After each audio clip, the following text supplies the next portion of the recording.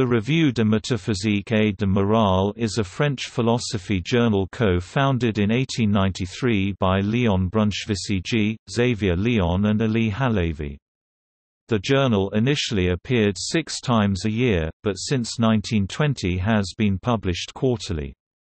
It was the leading French-language journal for philosophical debates at the 20th century, hosting articles by Victor Delbos, Bergson, etc., and still exists today.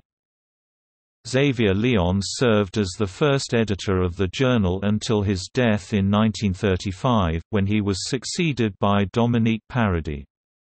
On Paradis' death in 1955, the journal was headed by Jean Wahl. It published in 1906 Bertrand Russell's article on the Berry paradox, as well as articles by Louis Bachelier, the logicist Jean Nicod, the mathematician Henri Poincaré, Gustave Bello, Félix Ravaisin, Célestin Boclet, Henri Delacroix, concerning William James, Louis Couturat, Sully Prudhomme, Henry Maldini, Francine Bloch, Frédéric Rao, Jean Cavales, Julien Bender, Georges Poyer, Maurice Merleau-Ponty, Georg Simmel, etc.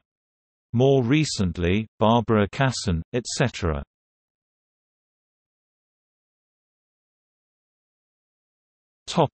Some articles. Poincaré, Henry 1898. Le Monsieur du Temps. PDF, Revue de métaphysique et de morale, 6-1-13 reprinted in The Value of Science, 1905a. Delacroix, Henry. Les variétés de l'expérience religieuse par William James. Revue de métaphysique et de morale, 11.5 September 1903, 642–669. Cavales, Jean 1940. Du collectif au Paris. Revue de métaphysique et de morale, XLVII, 139–163. Merleau-Ponty, Maurice July to October 1947. La métaphysique dans l'homme.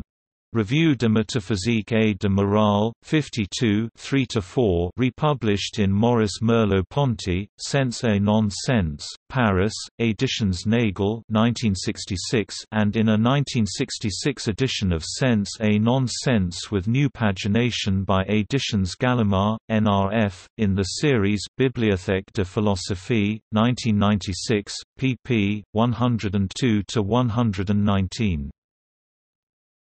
Simmel, Georg 1894. Le problème de la sociologie. PDF, Revue de métaphysique et de morale, archived from the original PDF on the 27th of September 2007. Same text in RTF. Topic. See also. 20th-century French philosophy. Wahl's College Philosophique, whose lectures were sometimes published in the Revue.